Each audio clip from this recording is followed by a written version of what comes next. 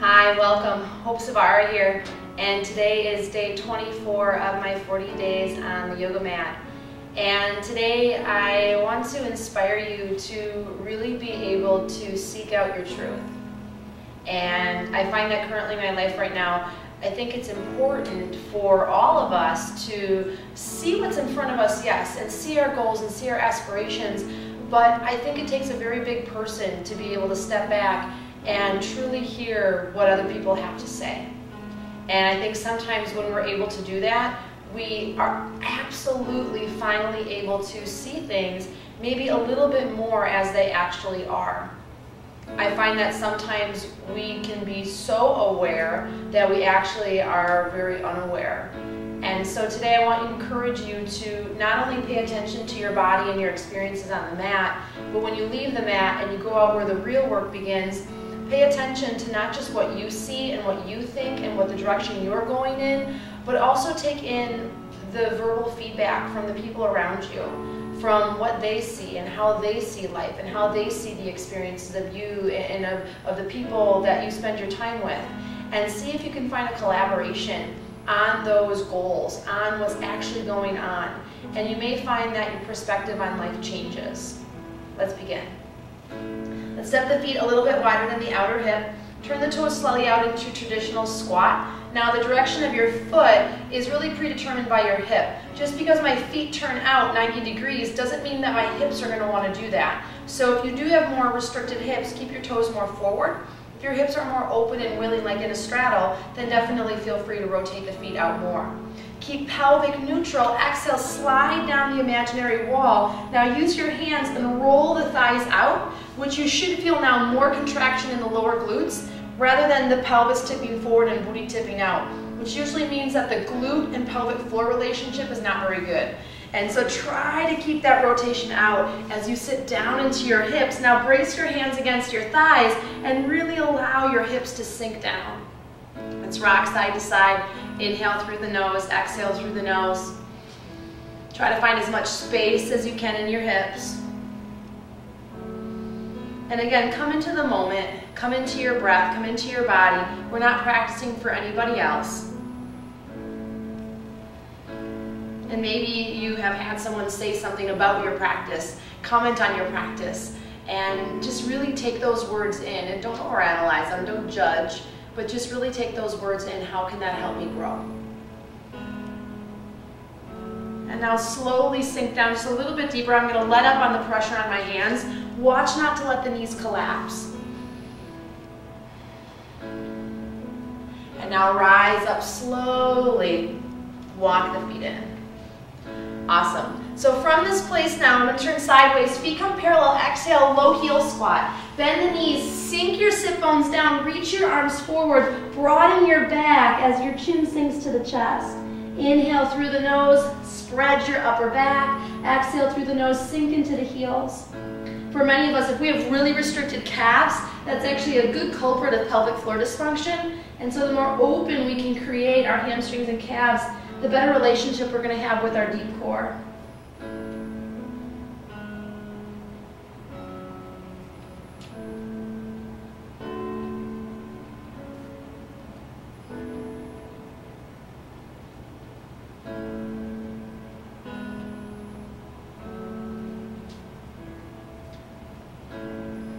Now slowly come back onto your hips, extend your legs forward, and now roll all the way onto your back. Knees come into the chest, give yourself a nice hug, let your back body broaden. Now legs to the sky, inhale, trying to use the strength of the deep core. So it's not that we're trying to thrust our body up, bracing with our arms, but more so trying to feel that deep contraction in the belly as you lift the legs. So we're noticing our hips launching off the floor. Pelvic floor contracts. So at a minimum, we're feeling the anal sphincter contract. Forward of that is that perineum. It's the central canal into the deep belly. And then finally, what controls our bladder. So imagine trying to restrict the flow of urine. Inhale through the nose. Exhale, if you need help, feel free to use your hands for help. Roll overhead. This is plow pose. Inhale.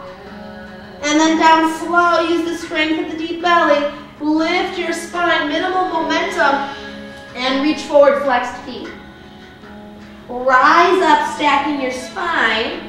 And now roll back, strong belly. Inhale, hold. And exhale, roll the spine down. Strong, deep core. Rise up and reach forward. So let's find a few rounds of that. We'll go for about a minute.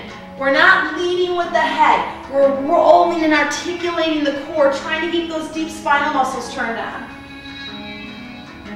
If your feet don't touch the floor, feel free. Grab a chair or turn to your couch. There should be no strain on the neck. For any reason, if that variation does not work for you, work with the hands under the knees, roll out the spine, chin to chest, lean as far back as you can, and then either slide up and lean forward, chest to thighs. So there's always an alternative. Roll yourself back. No pressure on the cervical spine, and slowly release down. I don't recommend doing this just after you eat. Exhale, strong belly, keep the legs overhead. Inhale, breathe into your kidneys and back body. And roll yourself back down, exhale. Inhale, reach. Exhale, roll back. Inhale, reach. And exhale, roll down. Inhale, reach. And exhale, really trying to focus on breathing into your back body. Now in your forward bend, your knees can be bent. Flex the feet if you can, rather than letting the legs flop open.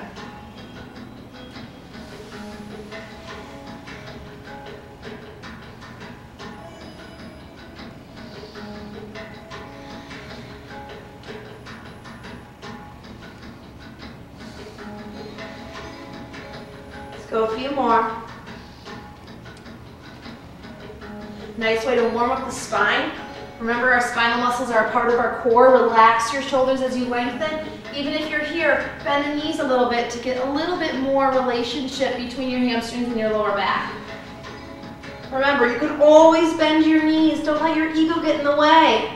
Inhale. Exhale. I'm feeling the strength through my belly rather than my hip flexors. Extend shoulders back.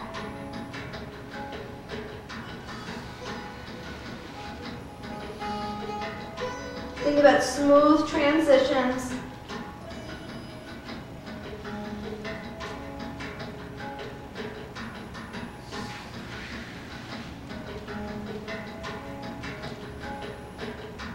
And then now stay in plow. And if you're working with that first variation, I recommend turning to a wall and putting your backside to the wall and coming up, or sticking your feet onto a chair. Roll your shoulders together, create a nice little pedestal. Hands to the low back ribs, lift one leg at a time into shoulder stand. Now a variation of shoulder stand would be candlestick. Slide your hips into your hands. Again, no pressure on the cervical spine. If not, you're back in plow, or your feet are on a chair or on the mouth of a couch. If you're looking for a little bit more core onset, interlace the fingers and anchor your arms into the floor. Inhale through the nose, pelvis moves towards you as your feet pull back and away. Minimal glute squeezing, and try not to lock the knees. The legs should not externally rotate, but stay very much parallel. Now breathe wide into your restricted back body.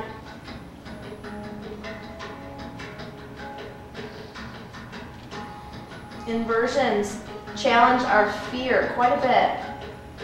And so try to stay as calm as you can.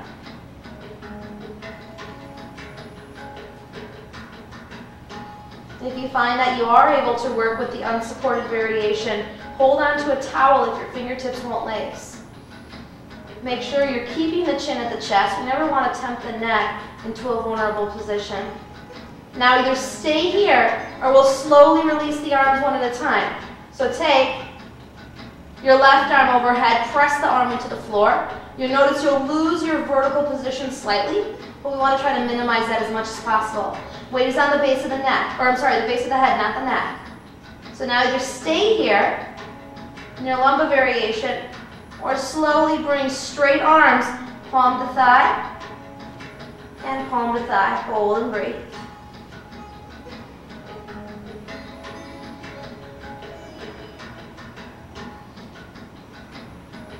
Remember, you're otherwise back and shoulder stand. Do not let your ego get in the way. This is about you working to the best of your ability. Slowly, arms come back. Slowly, arms come back to the floor. Woo, I'm gonna lose it. Slowly roll the spine down. Arms reach overhead. Inhale, arch the back, really exaggerate the curve of the spine. Beautiful. Bring the arms down, knees into the chest. Happy baby, flex the feet, clasp hold of the feet, ankles, or even grab two straps. Draw your heels away, almost like you're trying to bring them over your knees or slightly out. Now press your sacrum into the floor. The restriction of my lower body lifts my hips up. So even though my thighs come to the floor, nothing really has changed, because as I push my thighs higher, my hips come up higher, or my thighs lower, my hips come up higher. So try to keep your lower back sacrum on the mat as you extend your quads towards the floor. Relax your shoulders and try to breathe into the pelvic floor. The first step to good pelvic core work is first creating a mental relationship with the physical body part.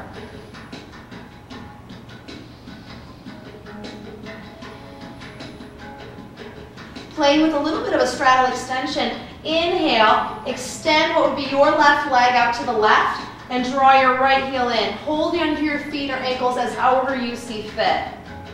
And then coming back to center, inhale. And exhale, extend your right leg out. Draw your left heel up towards your pubis bone and belly button. Try to keep a little arch in the lower back, which is going to turn on a bigger groin stretch. Inhale, come through center.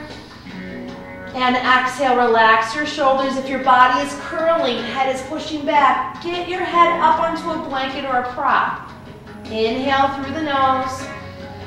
And exhale. Again, we're going for a good stretch. Keep the feet flexed and the lower back arched away from the mat. So we're in neutral.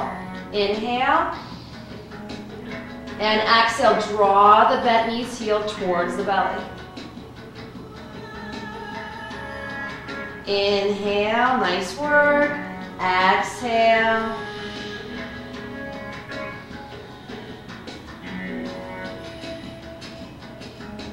Inhale, center.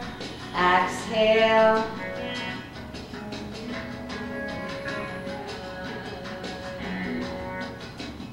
Inhale. Reach through the heel. Again, try to think about almost drawing the tailbone towards the floor. And as you do that, again, a nice neutral. My belly is strong, especially as I transition. Otherwise, my whole lower back and pelvis just kind of go wherever they're going to go.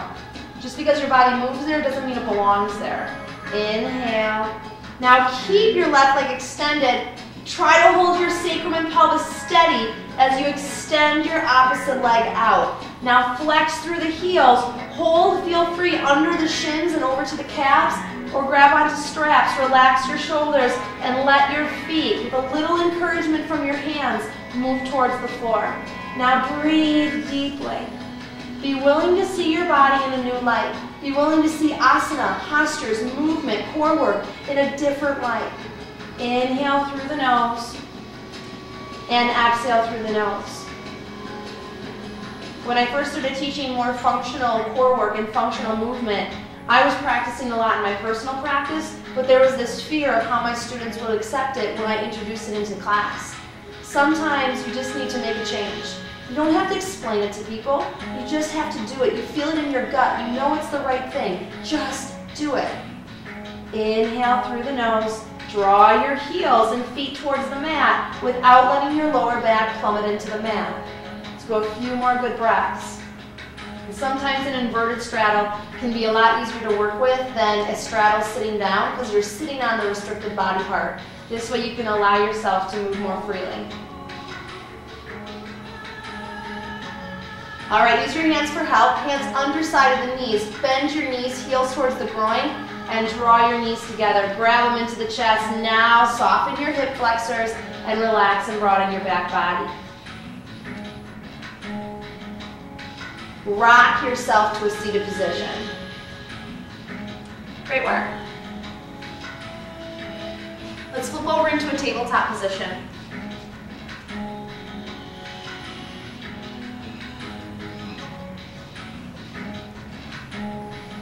So hands and knees, folds of the elbows forward, deep breath in, curl your toes under. We're trying not to hunch and round. Keep the length of the spine, but the encouragement through that deep pelvic core. With the fingertips wide, folds of the elbows forward, lift your knees, but stay nice and low. Now deep breath in, swing your knees off to the right without lifting your hips up. Exhale, contract across the lower belly. Inhale, swing them up to the left. And exhale, pelvic floor engages. It's almost like someone has a board pushing on your bottom and they're pressing up that energy through your lower deep core. And again, inhale, twist to the right. I'm not really moving my upper body. Exhale, strong lower deep belly, contract on the pelvic core. Pelvis plus core. Inhale, twist. Definitely a really great lower back release. Exhale. Inhale, twist. Keep breathing. Exhale, engage, engage, engage, engage. Inhale. We can do this movement all night long. I want you, though, to make sure that you're using the right muscles. We're not just trying to perform the right action. Exhale. One more set. Inhale. Exhale. Inhale. Exhale. Last one. Inhale. And exhale. Nice job. Turn the hands around. Fingertips towards the knees, broaden through the back. Now either stay here or lean back, pressing the heels of the hands into the floor. Inhale, broaden through the upper back as you keep the palms on the floor. Breathe.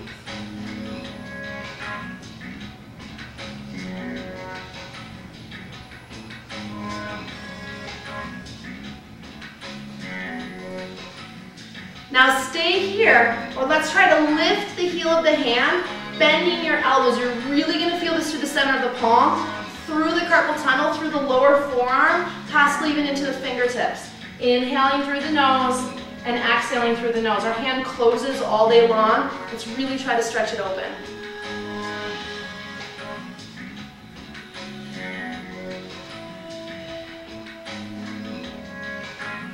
Nice. Now unroll your toes, lean back onto your heels. Either just let your wrist rest for a few moments or open and close the hands. They're going to feel a little stiff, but that will get better.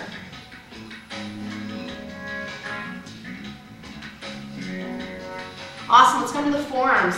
Grab a block. And if you don't have a block, measure off fist or wrist to opposite elbow and bring your hands parallel. The reason when we're on the forearms where we never want to go interlaced fingers or fist and palm, there's only one movement I ever do this with, is because when we push down, we're overusing our biceps and our pectoral muscles and adding more of a hunched position where we actually take the strength load out of the core and we shift it more into the upper body. Now if I keep my arms open, I still keep the line of my arm and now upper back more active, but I shift the strength down where it belongs. So we're keeping core poses. But to me, everything is core work because this is always the motherboard of every movement. All right, let's come down to forearms. Your knees are always a great alternative. Know that they're there for you. Use them when you need to. Neutral pelvis as always. Elbow sits under the shoulder. Now step back 1 foot at a time. If I let my pelvis sag, I'm going to feel this in my lower back. When I push my booty to the sky, I'm going to feel it in my lower back, but I'm not going to feel much core work. So press down through your forearms like you're trying to cut a thick piece of cheese. Engage the inner thighs and imagine as though your core is actually elevating towards the crown of your head. It's coming through your body like a tunnel.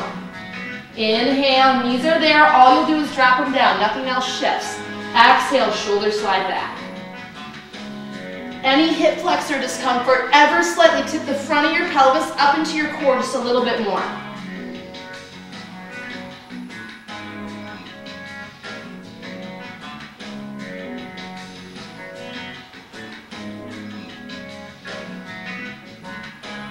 Now inhale, lower the pelvis, uncurl the toes.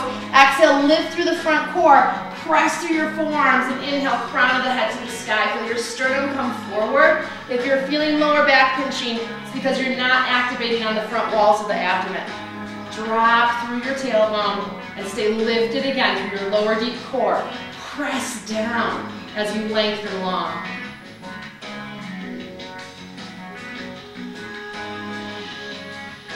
Let's go again, curl the toes under. Now the strength of my pelvic core is what's gonna lift me, not necessarily the press of my arms. It's this area of the body. So nice deep breath in, feel free to use your knees and then lift the belly.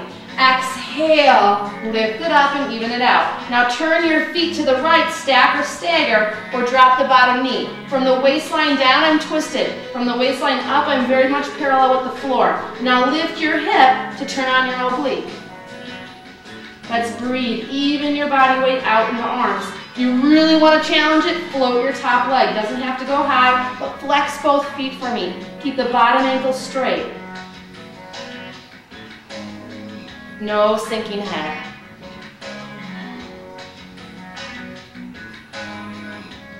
Back to center. Drop your pelvis. Inhale, pubis bone into the floor. Exhale, lift through the belly. And inhale, extend through the head, shoulders back, sternum forward. And nothing is hunched and collapsed. Everything has space.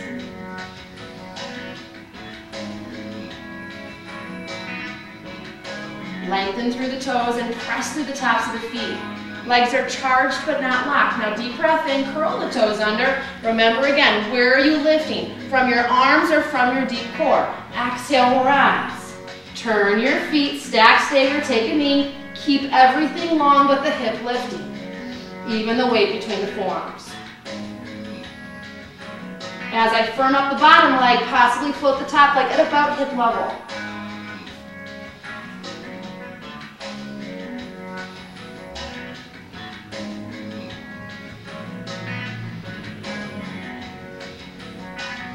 Exhale back, inhale pubis bone to the floor, exhale strong core, extend through the crown, relax your shoulders, inhale, exhale, inhale. Now back to your challenge side. Which side twist do you need to feel a little weaker, a little bit tighter, a little bit less on par? I want you to go back to that side. I'll be twisting my torso to the left. Curl the toes under. Exhale, think about how you're moving, not just trying to get there. Turn your body. If you need to do a lesser variation or less time, feel free to go with that. Inhale through the nose. We're trying to introduce a more asymmetrical or more symmetrical body through asymmetrical movement. So typically we have a stronger side, a weaker side, a tighter side, a more open side. We want to be able to balance that out. Back to center. Now this time puppy dog. Lift through that folded hip line. Press down through your forearms so you're not collapsing. Extend long. Let your palms hug in on the block as you push into your forearms. Feel free to bend your knees, which will help you go from a rounded position, which is really loading the shoulder girdle in a very negative way.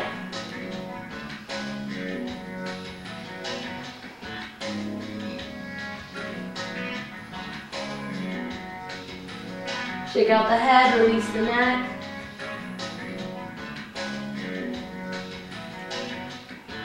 Exhale, knees to the mat, sit back, devotional or child's pose, breathe out.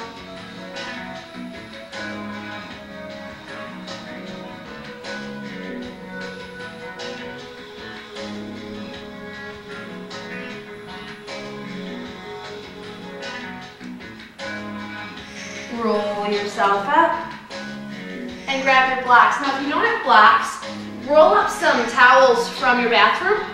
And I'd say maybe roll 1, 2 in a roll, and roll the second one just one time, so that you have a higher roll and a lower roll. If you have blocks, you're going to make a reverse T.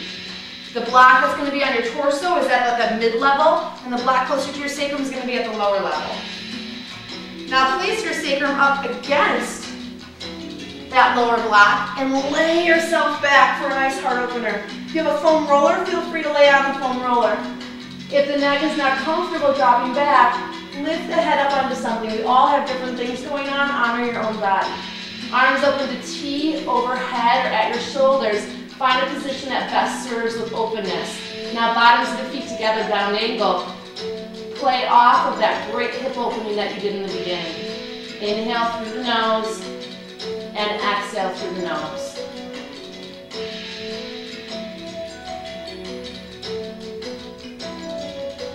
Close your eyes and focus on your breath. I'm just moving my arms to find a really good stretch point. So if you're doing that, move very slowly and mindfully.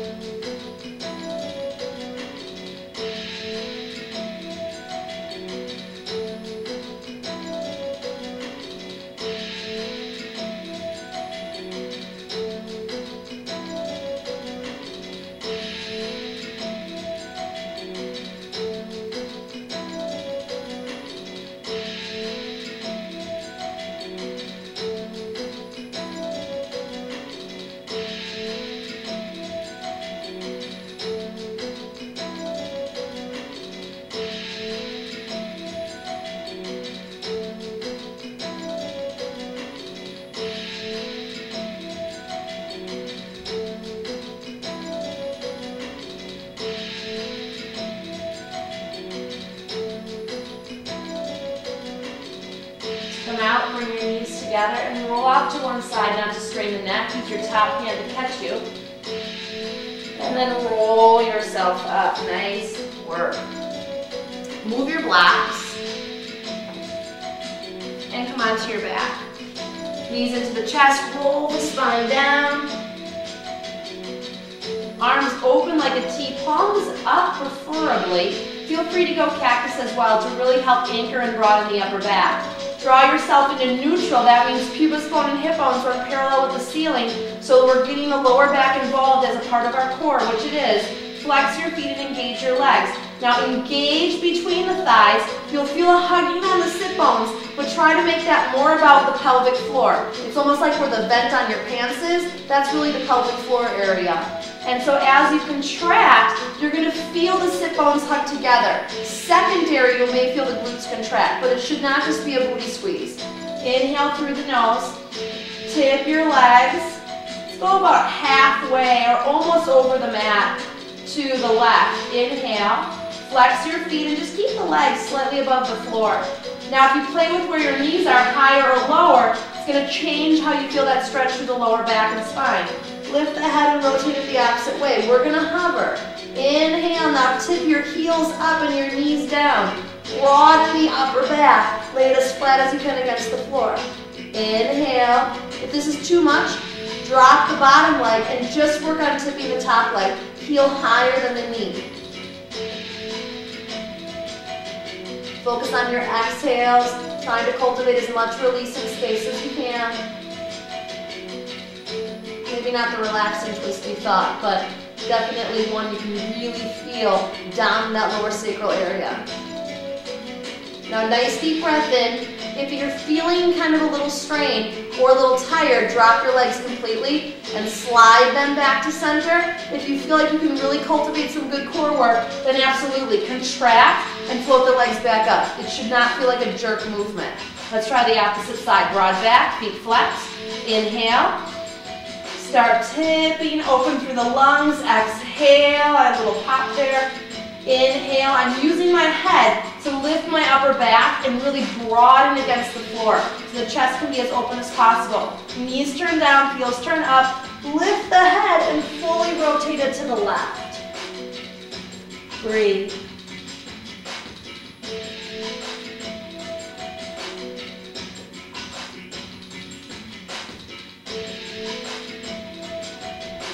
Contract gently on the pelvic floor. Sometimes you'll notice once you're really relaxed, it's like, oh yeah, I can contract that just a little bit.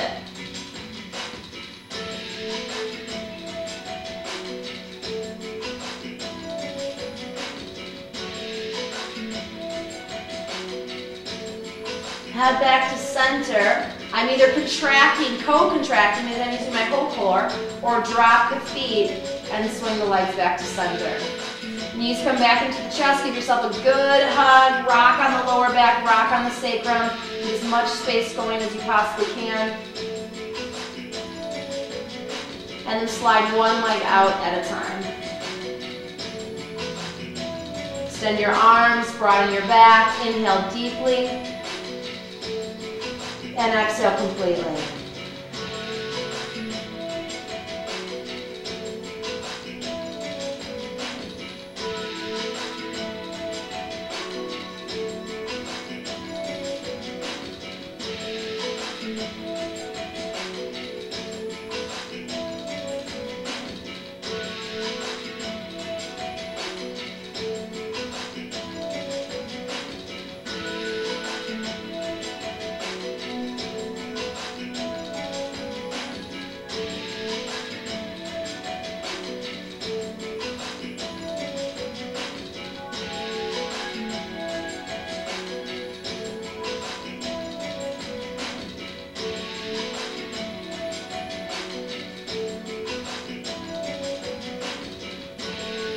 Gently bring the knees into the chest. Give yourself a nice hug. Soften the folds of the hips. Rock to one side. Gently bring yourself up. Use your top hand for help, not to strength. And come to the center of your mat. Thank you so much for your time, your energy, and your effort tonight on the mat. And so again, when you leave today, I really want to encourage you again, what we kind of spoke about in the beginning of your practice. Sometimes we see life and we see it a certain way, we see our goals and we see what it is we want to do in our plan. And sometimes our focus is very narrow. And even though we think we see things as they actually are and we're seeing everything, it can sometimes be clear that we're not. And so be willing to step aside from your ego today or tomorrow or in the near future and try to see what's going on from someone else's perspective. Try to willingly gain insight from other people and see if that allows you to broaden your outlook, to expand your horizons, to see things as they maybe are, just a little bit more clearly. From my heart to yours, from my soul to yours, now the real work begins when you leave your mat and you move out into the world. Namaste.